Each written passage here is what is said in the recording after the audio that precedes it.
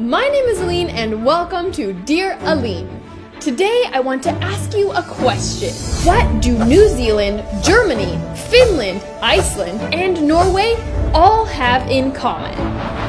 They all have extremely low levels of COVID-19, and they all have prime ministers and presidents who all happen to be women. It is an ongoing fight, and we are ready for it. You see, growing up, I never saw female presidents on TV. In my home country of the United States, we've never even had one female president. That's why I'm so impressed to see how these countries, led by women, have maintained some of the lowest rates of COVID-19 on Earth. And while all of these countries are doing an amazing job of taking coronavirus seriously, there's one country I want to focus on today. And that's the country that I think has one of the fastest and best coronavirus responses on Earth. Welcome to Taiwan!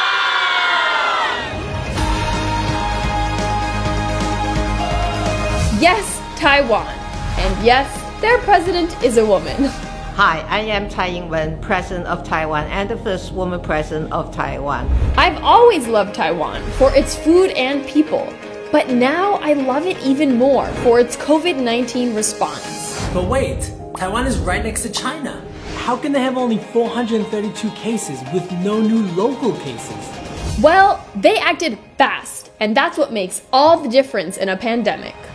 In January, before most of us had even heard of coronavirus, President Tsai had made 124 new rules to help stop the spread. She stopped most flights from China to Taiwan and from Taiwan to China. For everyone who was on quarantine, they tracked their phones with GPS to make sure they actually stayed home, and even called once a day to check that they were doing okay and that they were home. Hey, 杨先生啊，最近好吗？ They even sent us a care package with snacks. Living in Taiwan is amazing! They knew the world would run out of face masks, so they made more, increasing production from 2 million masks to an insane 17 million.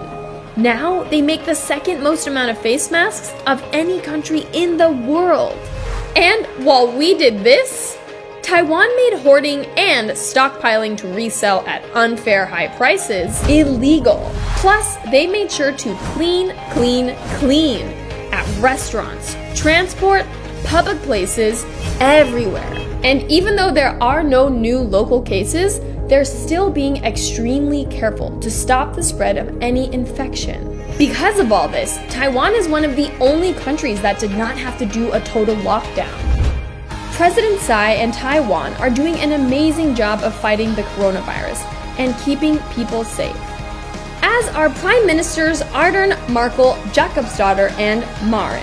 But I have absolute faith in New Zealanders. These are the times when we really pull together. Their success in controlling the spread of coronavirus is inspiring and something we should take note of.